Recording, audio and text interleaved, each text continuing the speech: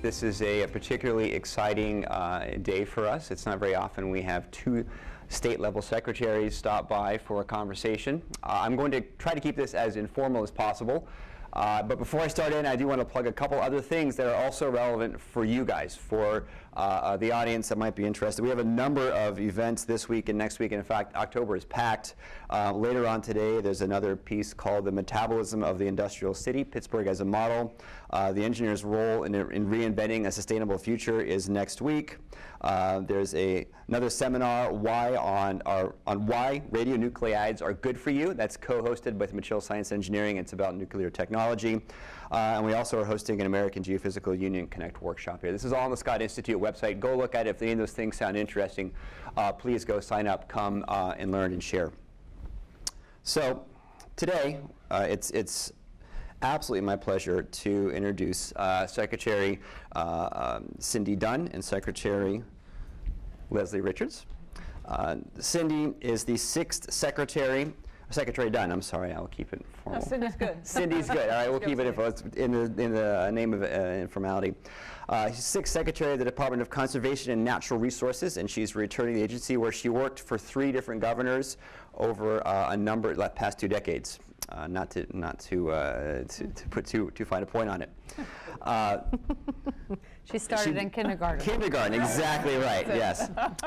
She's also done a number of other things, including being the executive director of the Audubon, Pennsylvania chapter and the Pennsylvania program director for the Alliance for the Chesapeake Bay for 10 years.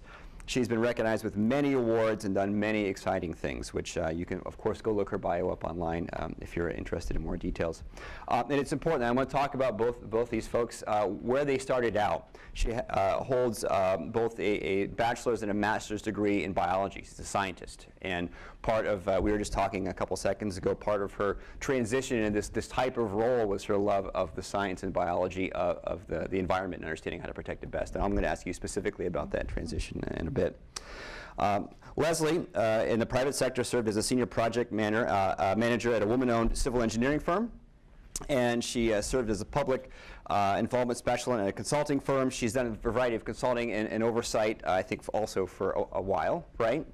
And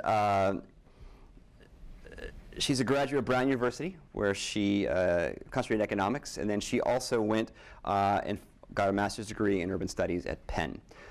She lives with her husband and 3 children in Montgomery County. And so without any further ado, let's first welcome our guests.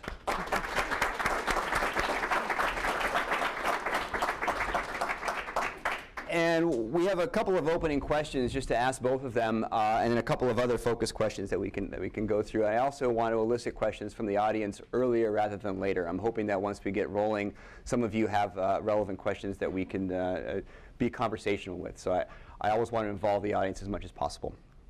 So a couple of questions for both of you, first of all.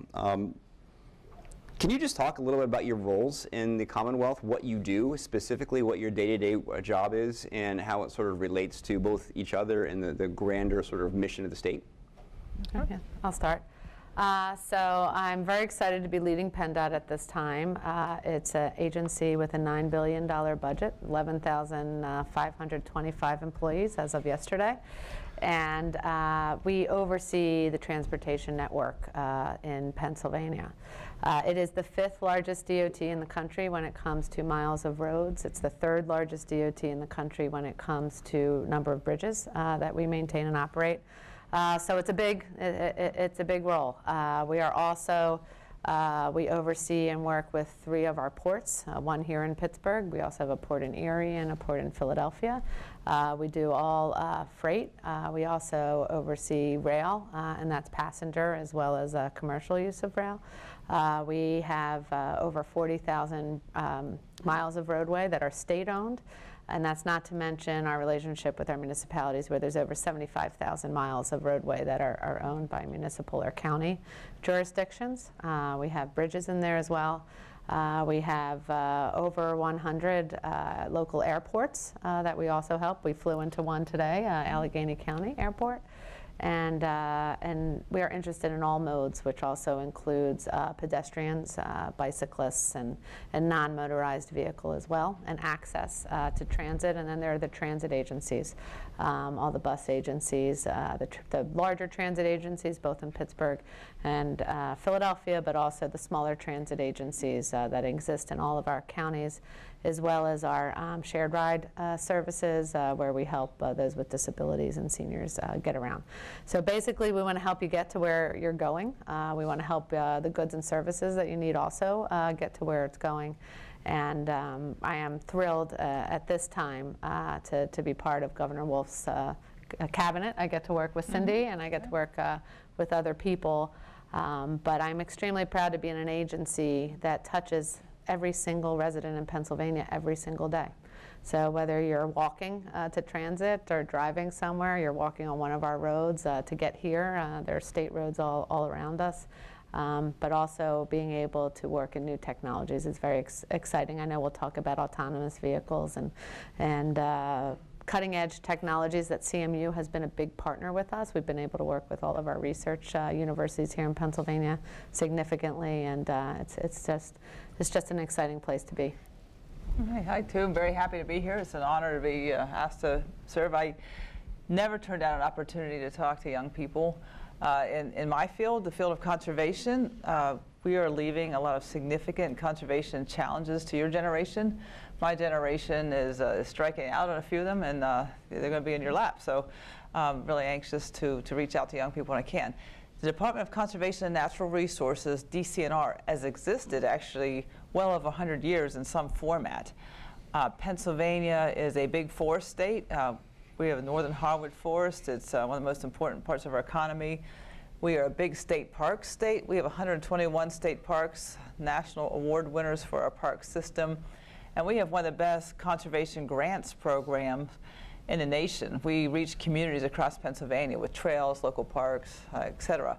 As far as state agencies go, Leslie mentioned her budget. Mine is about $1/3 billion. So we're a smaller agency as far as state government goes. Under the Governor Wolf cabinet, we all work together to try to achieve goals. So, you know, frankly, logically, a smaller agency aligned with a bigger agency can reach their mission. And as Leslie said, we work very closely together to achieve some of the trails and trail gaps and improve some of the parks in Pennsylvania.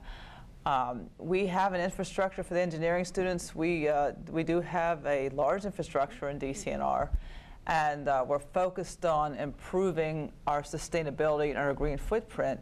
A lot of our sustainability teams here today. But we have 4,700 buildings, many of them built in the 50s, 60s, 70s without a thought at all to energy use, water consumption. We have 3,700 miles of forestry roads, and there's, through this 2.2 million acres of forest land in Pennsylvania, we manage a huge road system. We're right behind, I mean, we're second to PennDOT in terms of miles of road that we need to manage this infrastructure. We have 125 dams. We have removed some. It was 145 just a couple of years ago. But many of these iconic dams form the nucleus of the Pennsylvania State Park System. And in managing dams with changing climate and more deluge events in Pennsylvania is an expensive proposition.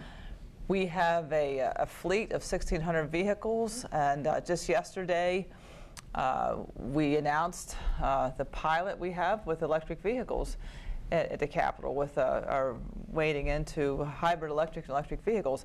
And we're studying the impact and studying the use of electric vehicles in our fleet, thinking about the large fleet we have serving parks and forests. There's a huge opportunity there, both in terms of the real carbon saved, but in terms of reaching the public. We have 40 million visitors a year in the state park system, and the opportunity to tell a story through our actions. Where all of our new buildings are sustainable buildings, high performance buildings. Many are LEED certified. We have 15 LEED certified buildings. Anyone interested in traveling out and about and seeing some of them, Ohio State Park has a visitor center, which is a stunning example of a high performing LEED certified building. So when we do sustainability actions, it's not just for the carbon reduction, it's for the public story that we're uniquely poised to tell to a visiting public. So we see that as a major part of our mission. we have a trustee responsibility based in Pennsylvania's Constitution. Pennsylvania is one of the states that has a constitutional right to clean air, clean water, aesthetics, and access to the natural environment. So our trustee role is to 13 million Pennsylvanians of today and the Pennsylvanians of the future. So we're very much a planning, future-facing agency, both in the simple actions of managing a forest for a 140-year rotation. I mean, the simple act of forestry, when you're managing forest land for a 140-year harvest rotation on the part of it that does get harvested, to our actions for as trustee of the public lands. So that's very much part of our mission, very much part of our work, and part of the challenge of our day-to-day work. So I think I'll stop with that, and all right. I hope hopefully folks are intrigued. Both of you, great intros, thank you. So CMU is full of scientists and engineers, and many of us, I think, are kind of wondering, what's the role of science and engineering in your day-to-day jobs or the decision-making that you do? Some of us here focus on doing work to inform policy decisions, for example. Is that helpful? Do you listen to folks like those who do work at CMU? Others of us work on things like autonomous driving or carbon emissions reduction or energy storage or whatever it might be, technologies that matter for your respective offices. Can you say a little bit more about maybe some examples or other situations or reasons why what goes on here is relevant to what you do? Sure. Anyway, it doesn't You want matter. to go first? It's extremely relevant to what we do. Our partnerships with our academic institutions, and we have separate line items in our budget just for that and for research partnerships. It's really important. Things in a DOT, historically aren't known for moving at the speed of light, right? We have to take all the data, and we only move forward when we're confident and feel good about the safety factor of everything that we do.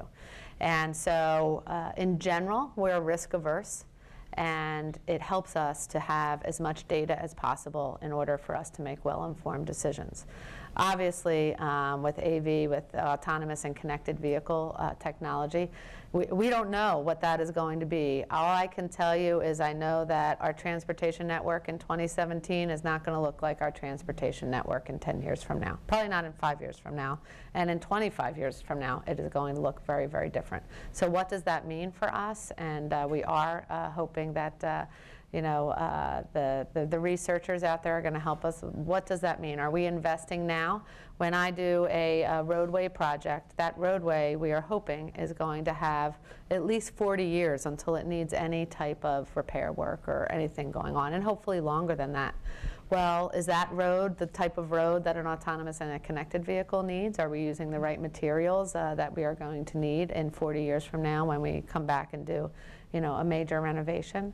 And that comes down to like our line paint. How does a computer read that line paint? How does a human read that line paint? What type of technology is moving forward?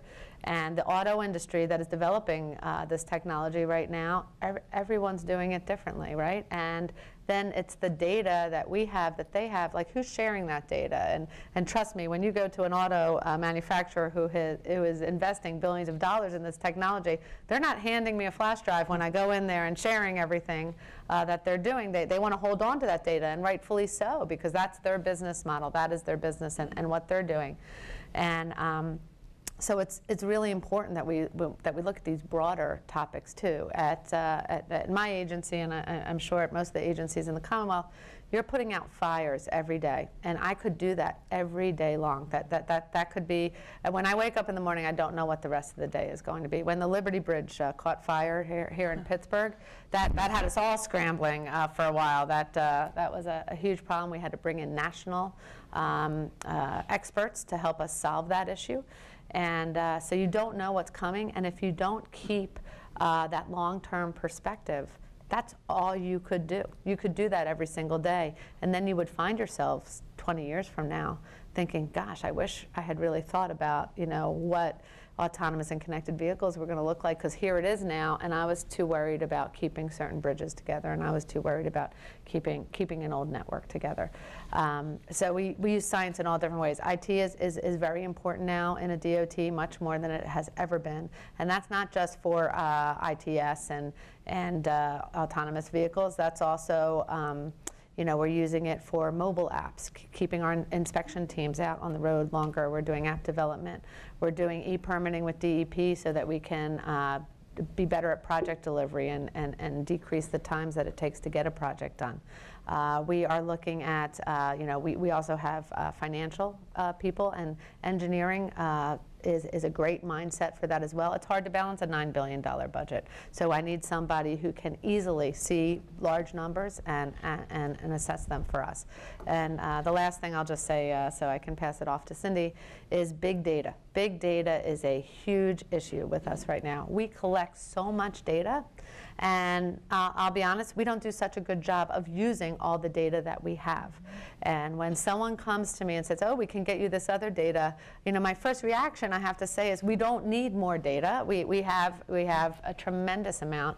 We were one of the first, and I'm very proud of this because it happened under this administration, one of the first DOTs to partner with Waze. And we are one of the top 5 business partners with Waze, which tells you the size of us and size of it. We are getting thousands of pieces of data every 4 seconds from Waze, right? We're giving them data, and they're giving us data. We now get pothole data from them. We get road, smoothness of our road data from them. We also have others, INRIX and other that are giving us this data too. But we want to be able to use this data so that we can use at congestion modeling, so that we can see how our traffic flow can be better, so we can see where the freight corridors are, so we can direct people on the best times and most efficient ways to get there. So again, there is just so much data out there, and we just need suggestions, and we need help from you in helping us use it and use it in a smart way. Yeah, thinking about DCNR, relative to what you said, we're an agency that leans heavily on planning. Because we're doing recreation planning, we have partners, counties, townships, municipalities. We have a grants program. We lean heavily on plans. In terms of data, we have a unit in our group that is not as well known as perhaps as the state parks, Topographic Geologic Services.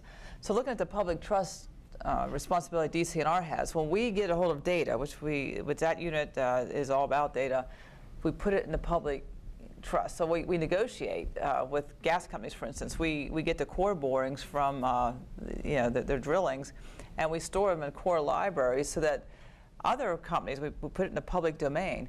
So again, we have a lot of raw material that's not even been translated to data that is sitting there for someone to glean the data from, for then someone to glean analysis and comparison. So that gets put to a practical use. Say, recently, we were one of 4 states asked to do a study on the geology in West Virginia, Ohio, Pennsylvania, and Western Maryland on the gas storage potential. With this cracker plant being finished out here in Western Pennsylvania, gas storage underground, where are the opportunities in this whole Appalachian Basin. And so our Topographic Geologic Services, we have a Pittsburgh office out here on the island, had done enough data gathering and analysis of geology in Western Pennsylvania, partly to serve the coal and gas industry, partly to serve other questions being asked by universities and others. But we had a good reservoir of data. We'd done a sequestration study out here years ago, and we had that data. So we were able to really contribute to this 4-state study that was just released a couple weeks ago and just announced. And it shows the best opportunities in the Appalachian Basin for storage of these various elements, various fuel types. So that's, again, we're gathering public data, put it in the public domain, is then useful for some unforeseen future use. I mean, back when we gathered the data and the core sampling out here, over the last decades, we wouldn't have foreseen the use for this kind of a storage. So, again, putting data in the public domain, we were the second, and we followed PennDOT on this one. We have an open data system. We have an open data portal. We also gather a lot of data, like some of the things we're looking at right now in terms of climate change. We're looking at the forests of today, which are changing. And it raises a lot of management questions, but we're getting data of the changes in forest composition. With the way forests grow and operate, you see the big trees, right? They're there, and you can get the composition. We do it every 5 years. The new forest is what's growing underneath, and it's harder to analyze. And what are the changing forests we're seeing with climate change? We have a number of challenges with invasive species, both plant and animal. We have a stunning array of forest pests that are removing whole species from the system. Green ash are being removed by emerald ash borer right now. Hemlock woolly adelgid spreading into this area because of climate change. So data and analysis is a big part of what we're doing. On the green energy side, we're aiming to solarize as many of our state parks as we can. So to make the public case for that, understanding the solar capacity, the right places we have, and the energy we can get from that, and what part of that state park's operation can that solar array fulfill. For instance, we're looking at one right up the road, Moraine State Park. Anyone here been to Moraine State Park, just up the road, great park to go to? We're looking at putting a solar array at the sewage treatment plant there. Telling the story of energy saved is going to be important. I mean, Governor Wolf's team is a very green energy friendly administration. If the next one isn't, the practical data on money saved is going to really matter. Who's going to rip out something or not use something that is actually makes so much sense economically? So that's just there are a few examples of how we use and calculate data. But aside from data, we're an agency that plans. We have a 5-year recreation plan, which we engaged with. We had 10,000 people engaged with that one. We have a forest management plan. We're just starting. We have a state parks, Penn's Parks for All plan underway right now. You can still, if you want to get online and get involved, you can have, those of you who visit Moraine and other places can get online and give us input on how you'd like to see the parks of the future. We plan and we live by those plans, so we're big on that. Anyway, there's probably many other ways we use data and engineering.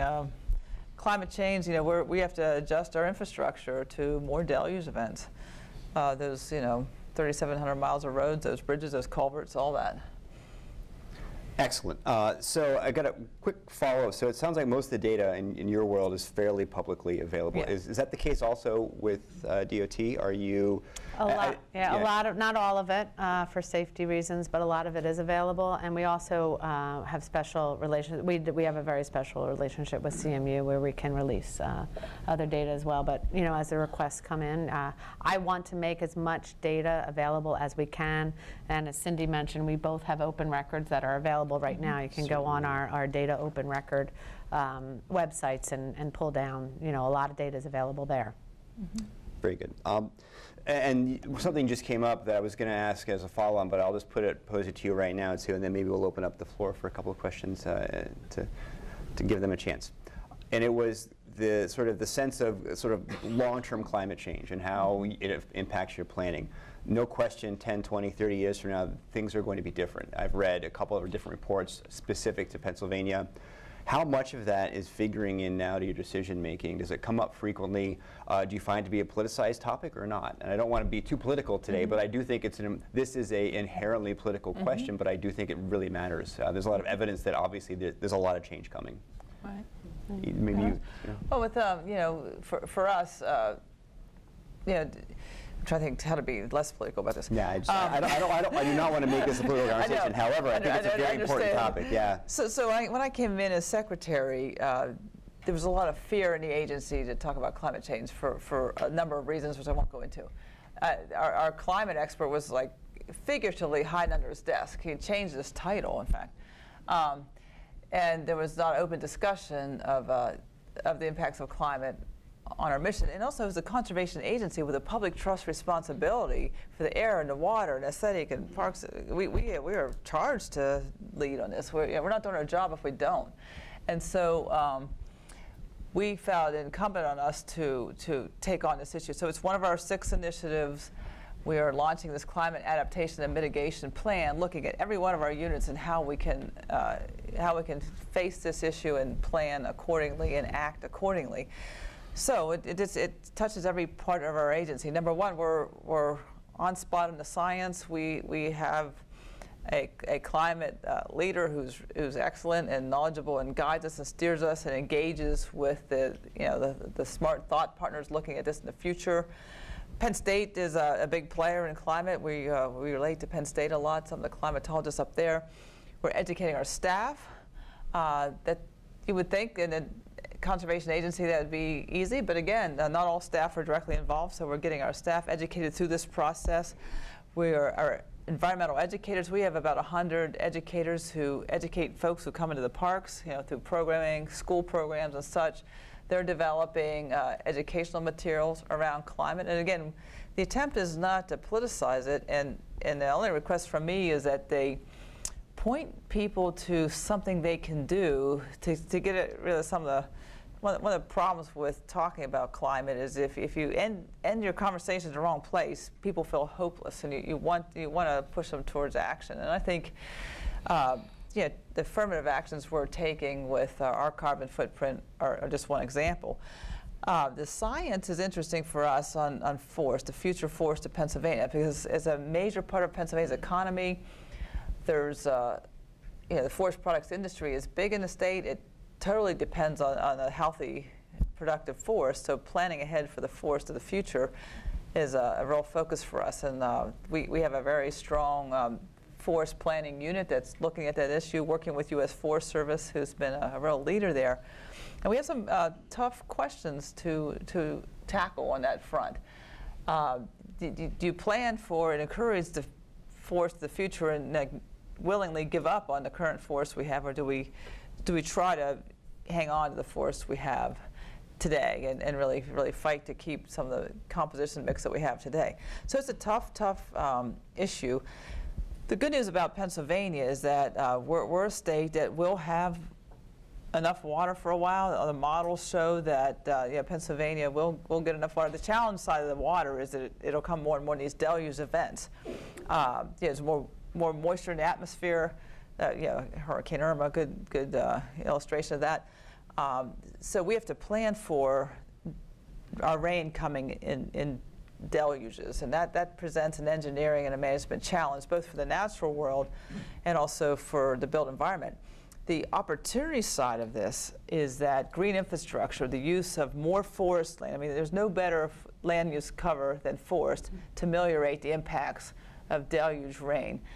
Green infrastructure used by the communities as part of their MS4 program required by DEP to put in more natural green engineering features to absorb and attenuate stormwater. So we see it as a driving opportunity toward green infrastructure if we can get the engineering right, get the data out there, make a convincing case that green infrastructure is effective and it works. And I think that's what we're trying to do.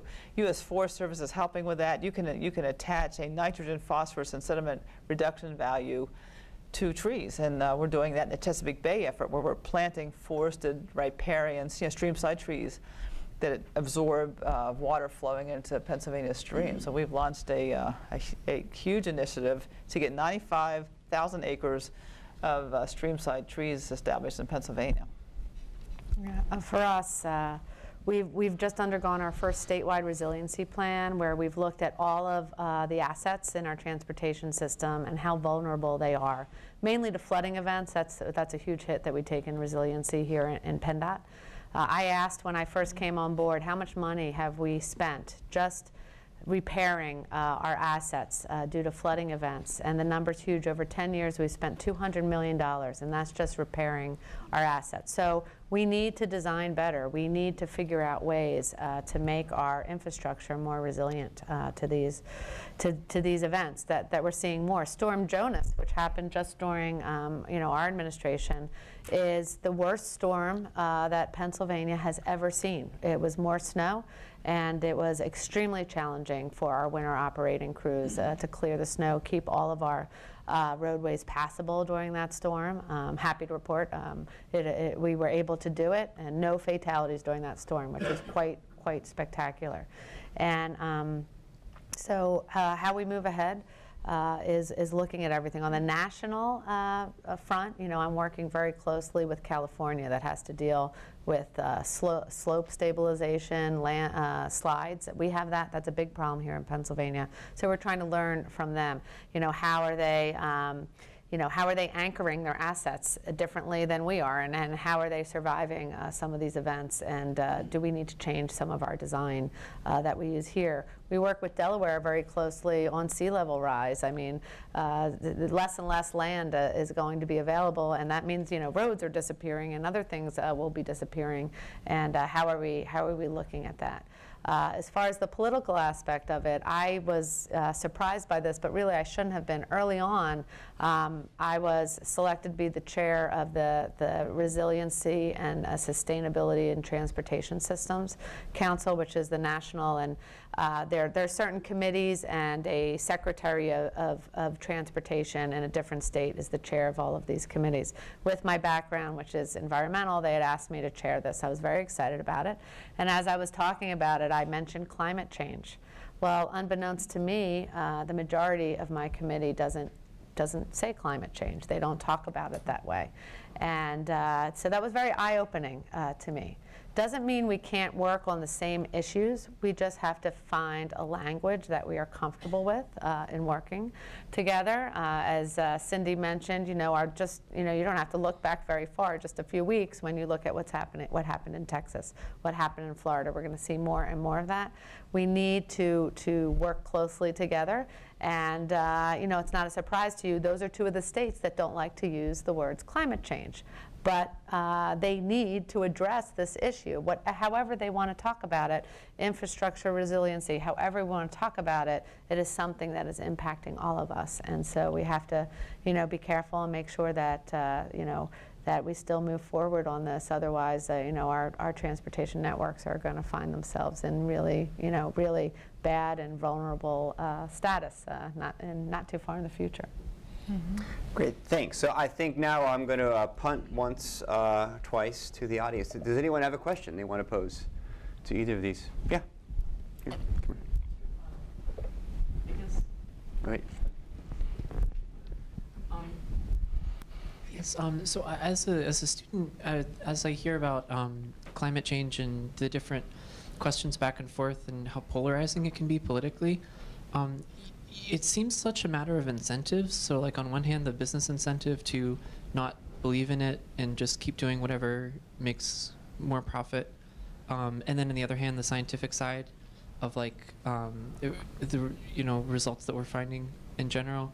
But I guess how do you communicate those incentives to incentivize being sustainable and to address that issue of like incentives on both sides driving one person to not believe in climate change and another person to be a strong advocate for it? Sure. So dialogue, I guess. I can start first.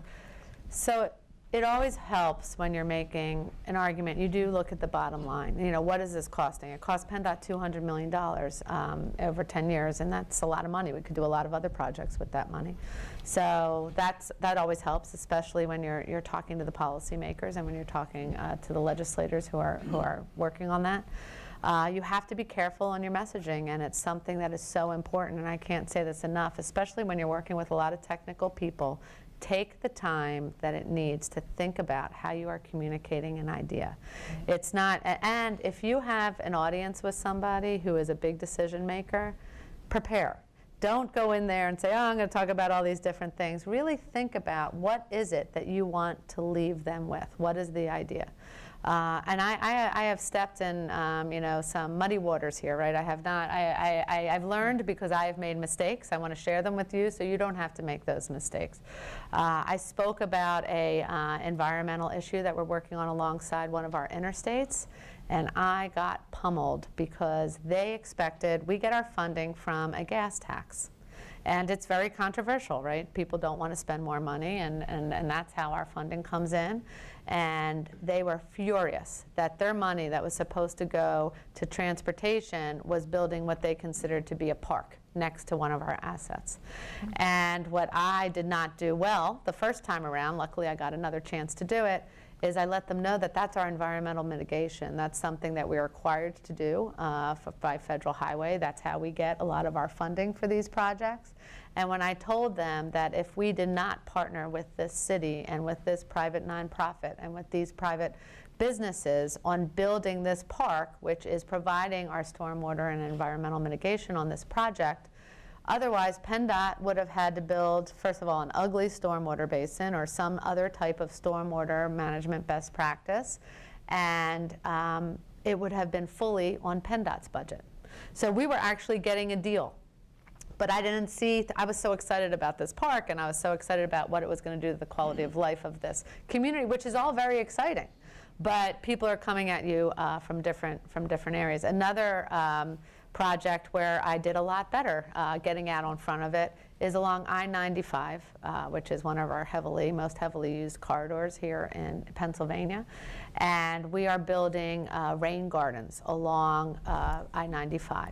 Because when I-95 was built many decades ago, it literally bisected communities. And you have we have one place on I-95, which is amazing to me, where there is a park on either side of this I-95, and the kids from this neighborhood can't play with the kids from this neighborhood, and they each have like less than half of a park. So they don't feel so great about this park either. But that's just the way it was, and that's how a lot of interstates just block off communities from the waterfront. They block off communities from other areas here. In Pittsburgh, it's not hard for you to imagine. When I go in other areas, it's harder to explain. And so we're putting money into these rain gardens, and it is helping the businesses that are located right up against this big structure. And a lot of I-95 is up on structure. But it's also helping our communities, helping with stormwater, and it's helping the bottom line.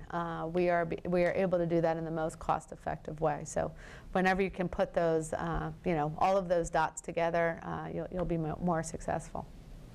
Yeah, I'd say our approach is very similar. We work with a number of entities in DCNR, and so when we're dealing with the forest product industry, again, not an industry that's out there saying we got to do something about climate change, but an industry whose future, in fact, is highly dependent on that. I think we talk about the things that matter to them, the change in their raw product. But it's always been interesting to me to look at other campaigns because as this climate change, getting the public to understand the importance of climate change, given the urgency, is really kind of like a campaign. You look at the DUI, the drunk driving thing, the Mothers Against Drunk Driving, all these efforts to let the public know how dangerous drunk driving is and keep people from doing it. And the campaign that was launched a couple of years ago was DUI, you can't afford it. It really went to the bottom line. I thought, well, that's interesting. I just can't imagine someone thinking that way, but it was effective, apparently effective campaign.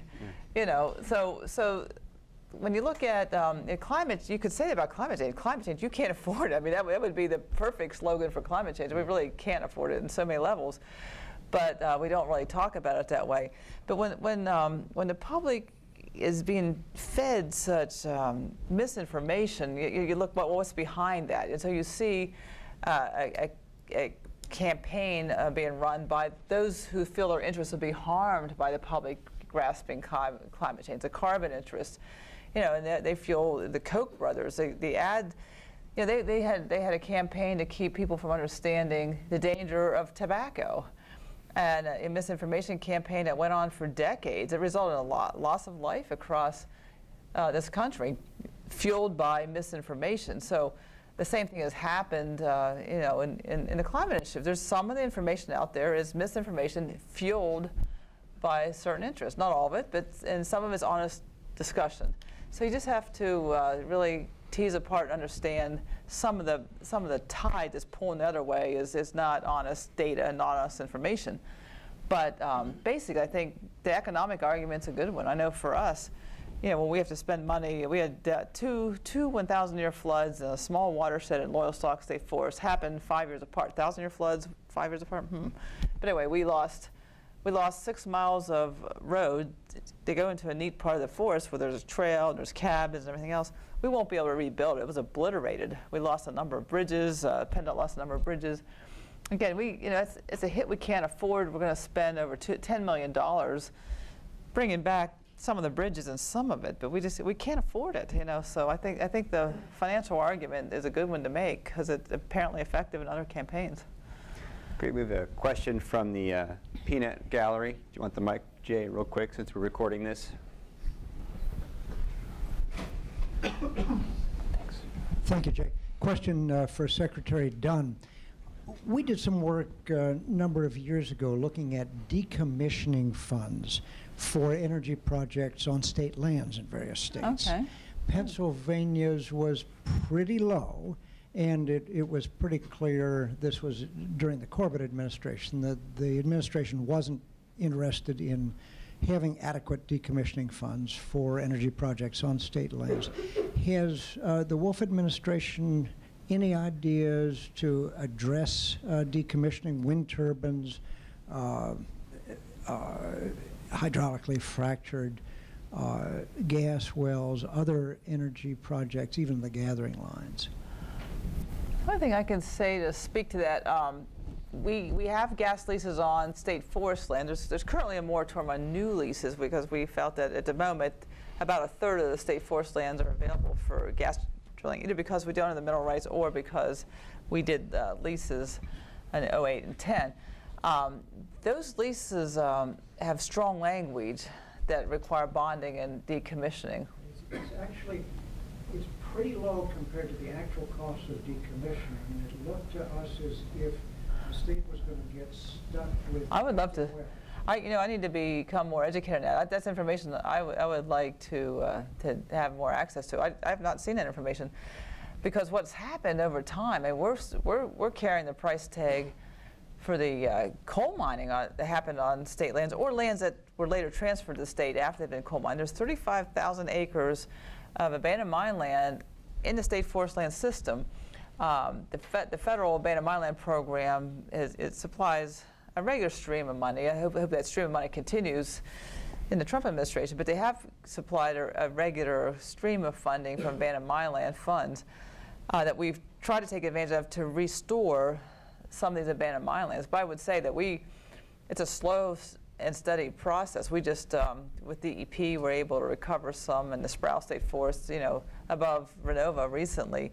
But again, 35,000 acres is a lot of work. And another expensive decommissioning was a nuclear plant, believe it or not, that was operated up in Quahana.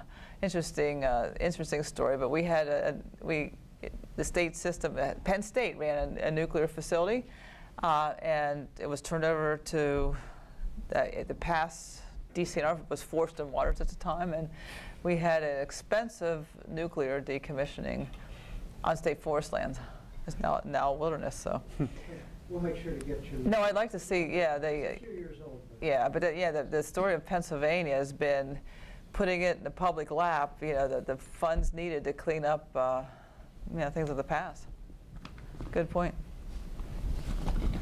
Grant? Hi. Whoa, just lost my mic. Use your microphone. Got it. So, Secretaries, thanks for your leadership. We really appreciate your remarks today. I have a simple question, and then I'm going to give you a couple examples. What are some of the best ways in which your efforts can align resources for local communities? So you started out your remarks talking about the Ohio POW, and I was there a couple weeks ago, and it's a shining example, I think, of where a local community, DCNR, and PennDOT joined together to invest in the community and make a huge impact in terms of not just the aesthetics of the community, but also the functionality of the infrastructure. You've also talked about climate change and water and energy. So here in Pittsburgh, water is a huge issue for us, particularly stormwater. Roads are the #1 contributor of the flow of stormwater. And Secretary, you mentioned the idea of design. And then also in terms of energy, transportation makes up about 20% of our carbon footprint within the city of Pittsburgh. So how can a community best work with your efforts to help align resources to solve some of these big challenges? Wait, and before, could you please introduce yourself to the general? And most people may not, or some may not know who you are. I'm Grant. Grant, from where? I'm Grant Irvin from the city of Pittsburgh, and I serve as the Chief Resilience Officer for the city. Wonderful. So it's a selfish question. It's a great question. So for those of you who don't know, I'm the first female to lead PennDOT, but I'm also the first planner, and my background's in environmental planning. So our initiative under the Wolf administration, which is my signature, one of my very proud accomplishments here, and it's a team effort, one of our proudest accomplishments, is an initiative called PennDOT Connects. And we've been working very closely with Pittsburgh. Obviously, we've been working very closely with all of our municipalities. And what's at the core of PennDOT Connects is that every dollar we invest in one of our assets, and we invest over $2.5 billion a year just in the construction phase. That's not even including what we do on the design and getting to the construction. $2.5 billion a year in construction projects. Every dollar that we invest in our asset is a dollar we invest in our communities that host that asset. So for the first time ever, we are having very early conversations where we look at comp plans, open space plans, economic development plans. We have conversations with the borough managers and township managers. We want to know what their goals are, how they see their community, how do they want their community to grow. And very often, our asset, whether it's a road, a bridge, a trail, a sidewalk, it can be a variety of things. Airport, it could be how close it is in proximity to a freight corridor coming through, where the rail is, where public transit is. How are we looking at that? Is this asset used to help connect and provide access to transit? Is this asset used for recreation as well as to get goods and services and people to work? Why do people want to live in this community? Is PennDOT a part of that? And so we want to work with our communities. We want to see what their goals are. I'll give you, a quick example. We were working on a roadway project up in the Lehigh Valley. Normally, and what has been done for years, when we go in and we fix this project and when we make the upgrades that we need to do, we build a safety wall to keep the vehicles on this roadway, which is next to a very steeply sloped area. Now, we were going about it again, going over the design. Well, because of these PennDOT Connects discussions, we realized that the county as well as the municipalities have wanted to build a multi-use trail right next to our asset. And that helps us because everyone who decides to bike along that corridor or walk along that corridor takes a car off of that corridor, which helps us with congestion. We want to give people options to where they're getting. As many connections as we can make, again, with as many options as we can provide is helpful for us. So because of those discussions, we're now building a retaining wall instead of just a safety wall. And they can use that then in their corridor design. They're going to be able to build that corridor 2 to 3 years before they would have been able to if we hadn't coordinated with them in that way.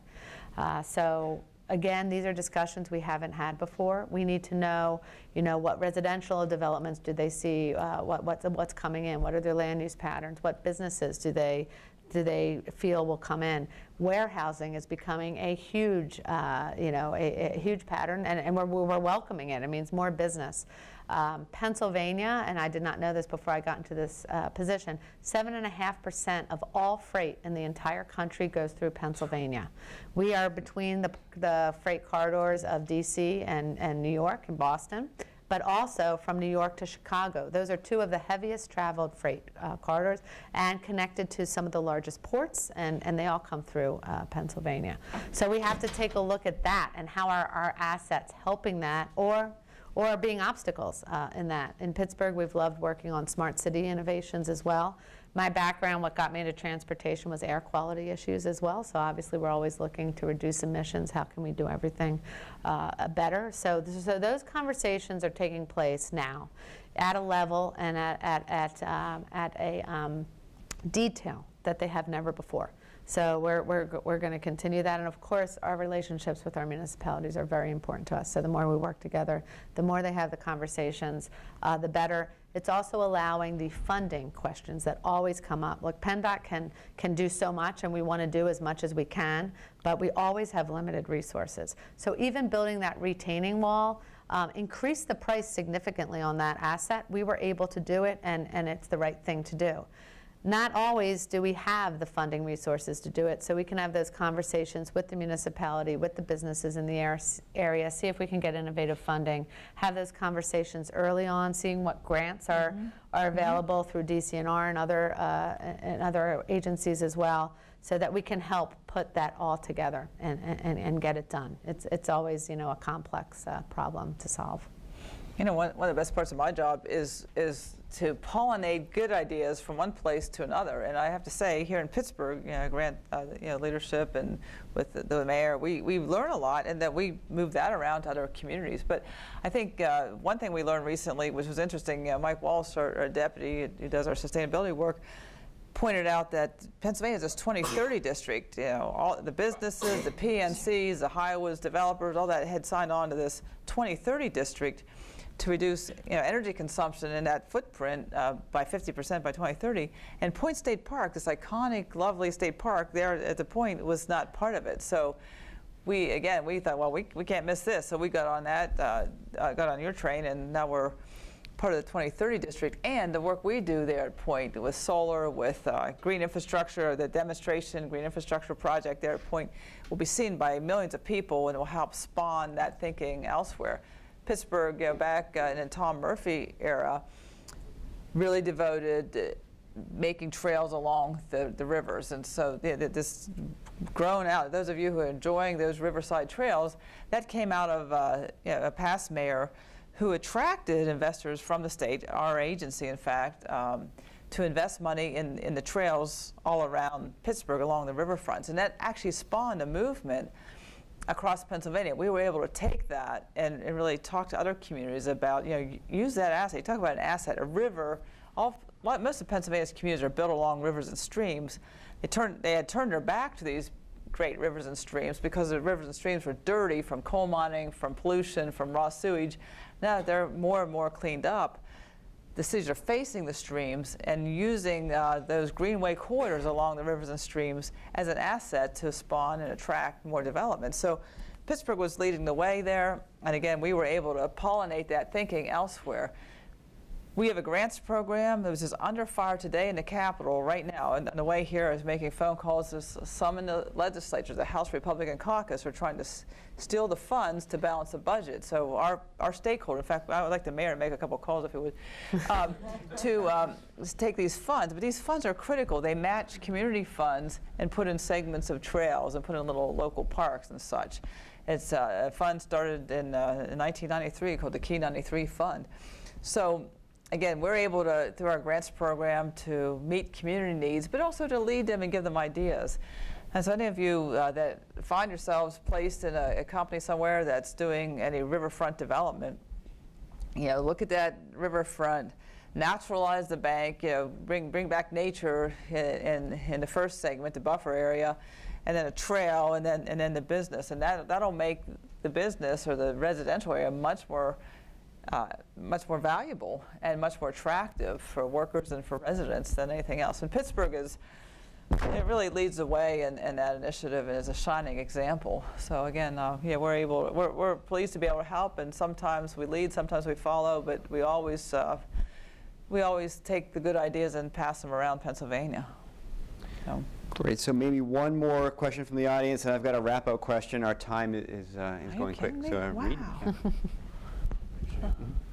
Hi, thanks for coming. I work in the technology transfer office here, so I help people who are interested in creating startup companies.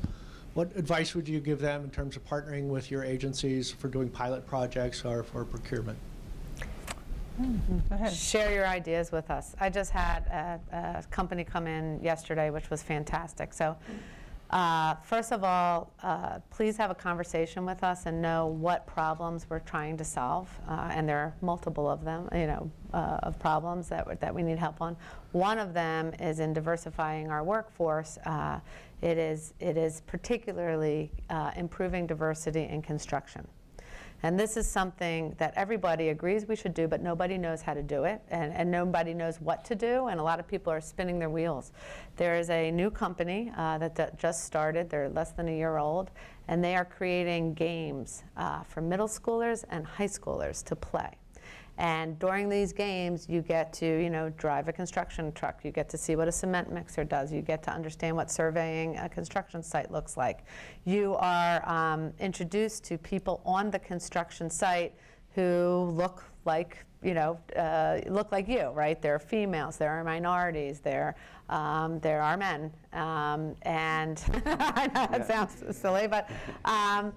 So it's fantastic, and you know, I always say when you have the diversity conversation, you know, we have white men, construction workers, who fully believe in diversity, and this is a problem that impacts all of us because it impacts, you know, the bottom line here. And it's amazing. So we're hoping to get this game into the hands of middle schoolers because we know that's where they need to consider different things. And we think that that is going to be a great way. In addition, as they earn badges through this game and they earn you know, points through the game, those points, if they get to a certain level, and there's certain levels that use a lot of math, right? We don't start off with saying, hey, you got to be good at math to consider these types of careers, but if you get to certain levels, it means that they understand and they can analyze and they use math and calculations and everything. Then that data will be shared with us, and we will reach out to them, letting them know about apprenticeship programs, letting them know about transportation. So that's just an idea. It came to us. They knew that we were working on diversity. They knew that we were trying to improve construction. So just knowing what the problems are, and then we will listen to anything that you have to help us solve it. And same thing for us. I mean, I think we're, again, state procurement work is difficult at times.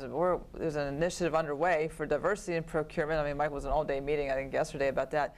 But we can demonstrate small-scale things in a state park and public lands. I mean, public lands are a great place to start. We have an initiative for colleges and universities called Think Outside, where we're encouraging experimentation, encouraging data, encouraging work on the public lands. These are lands owned by you. So they're open to you. We all own 2.2 million acres of forest land. We all own 121 parks. So there's implicit in our mission is the ability to learn and operate things. So there are rules, I mean, because there are, you know, there's a lot of other people who own these, so we have to manage things. But for instance, we're in a conversation about, you know, using the kinetic energy on the state park lakes, you know, little waves that bounce up and down. Well, there's kinetic energy there. Can that be captured and used in any meaningful way? You know, solar, I mean, just micro hydro, just demonstration level technology that has a public good can be looked at on public lands, whether it's in the college or university setting through through the portal of Think Outside, or whether it's in a business sense through our procurement. So to do that, I really like Leslie's advice, understand what problems we're trying to solve, or come to us with a great idea. Sometimes something real innovative and different requires executive level look to try to help navigate the systems in place in state government that are implicit in the design of state government. But we're definitely open for that kind of discussion. And just real quick, if someone wants to reach out to one of your offices, what's the best way to do it if they have something along those lines? Is there obviously you're not going to entertain a personal email, right? No, we do actually all the time. Yeah, really? You can send us the personal email. I say for me, if you don't hear back from somebody within within 2 weeks, I can't say I will personally return that email, but I will pass it on. Yeah. If it does not, if you don't hear back, you're not bothering us, send it again, because there are some email. I mean, I get over 1,000 emails a day, so I can't always, I have 4 people reading my email, so also don't do anything inappropriate in the email because I have other people reading my email, but that's how we manage everything, and that's the only way we can get it out. And I do want to see it. I want to see what the idea is, and I want to make sure it gets to the right team member. So. And our sustainability team is 65 people. It's one of our 6 strategic initiatives, and probably your idea would give that team to have a look. That's great. All right, so we don't have a lot of time left, and I think we have so many students in the room, and one of the questions I think that maybe on many of their minds is how do they get from where they are in that seat out there to something like where you are now? And I think this is relevant to all students, but particularly to the women out there who they're going to see you as real examples. So what advice, observations about your own career arc and what it's like to be a woman in science, engineering, policy, that kinds of things. What do you feel about that, and what advice would you give? Yeah, sure. So if you don't have it all figured out, don't worry. I did not have it. Maybe Cindy had it all figured out at this age. I did not. I was in city planning, right? And I was interested in air quality issues, and eventually led me to transportation. So I did not know at this age what I wanted to do. So don't let that scare you, and really step outside of your comfort zone. Start things. Just because you are not doing something directly related, everything you do, you know, is a connection. What a lot of people don't know, I was a stay-at-home mom for 8 years. I worked part-time for the majority of my career. The way for me that I was able to get back into things and build up my network very quickly was I got active in my community. I served on my Park and Rec Board. I served on my Planning Commission. I ran for Township Supervisor. I was a county commissioner. My networks through politics, I will say if you have any interest in politics whatsoever, whether it's running yourself or you know, helping a candidate, speaking on issues, it is extremely helpful. The networks that will be open to you there really open things up. You could go to every single thing your firm sends to you. You could go to every conference, and you will not get the rich network that you can get, I feel anyway, that you can get through that. So I offer to do that. Be yourself. Just because you don't see anyone that looks like you at the top does not mean that you cannot get there. Definitely seek out advice from others and work as a team as well. Help others propel up, and that, I think, is one of the most useful things you can do. I had no idea. I helped a former president of a company that I work for, you know, become president, and little did I know that she was in charge of a large trade organization that recommended who should be in this position to the governor. Right? I did not do that. I just give you that as an example.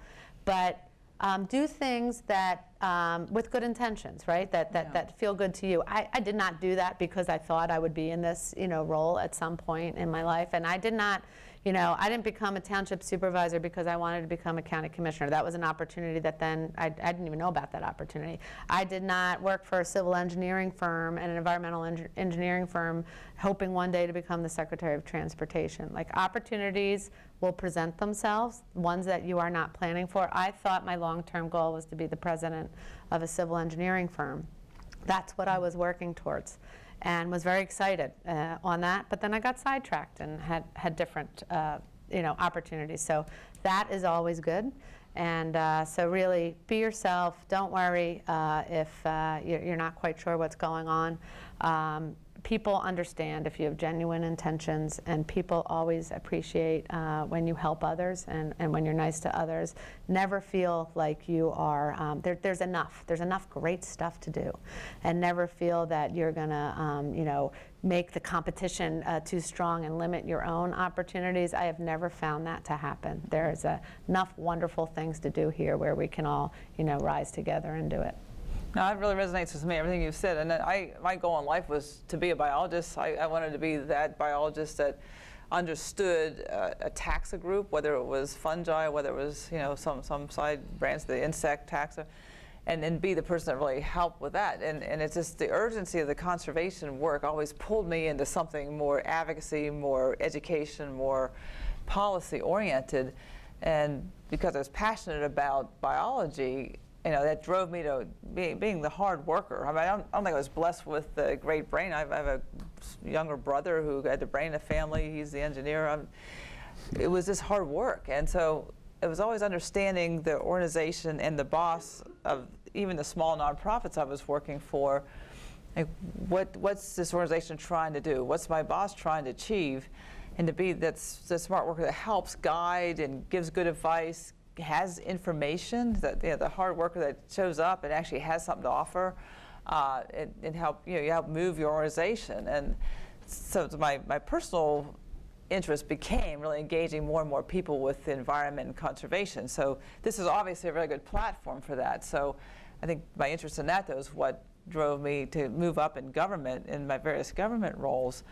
And again, and when I was selected for various jobs, it wasn't, I was selected over people that had more experience per se in that unit. I was selected to be a bureau director over 4 division chiefs, all men, all very good professionals, all who had been in that world, you know, decades, and knew a lot about the substance per se. But I had a little more vision, I think, and a lot more passion for the overarching goal of that particular bureau. So I just think nothing replaces hard work, but if you're doing that hard work and no one knows it, that doesn't help either. You have to offer it.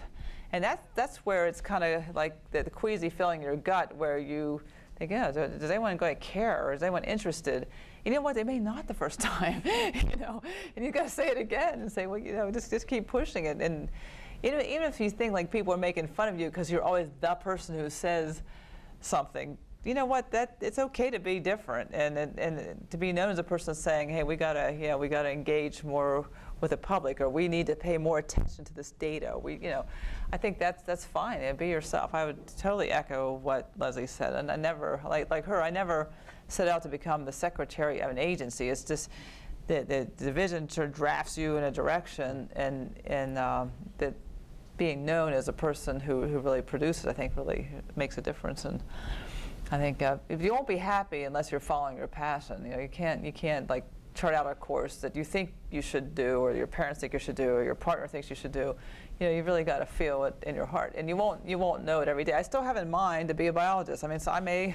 I haven't given up on that one. I may go. I actually get on Cornell Lab of Ornithology and look at the courses and think, oh, how many more would I need to get the PhD in ornithology? So, you know.